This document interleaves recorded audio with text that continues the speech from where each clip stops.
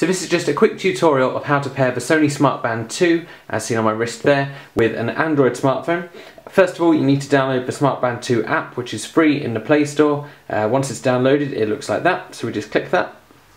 And then it wants to pair it, so assuming the device isn't paired with something else, it should find it nice and easily. It might ask you to switch on Bluetooth if Bluetooth isn't switched on.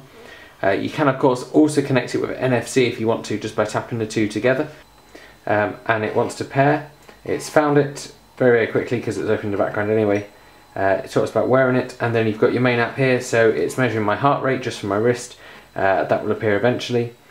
You've obviously got your other things along here, so you've got how many steps you've done, how many hours you've been active, that kind of thing, and then you can set goals as well, so that's kind of like exercise, and that's just kind of wandering around, I think.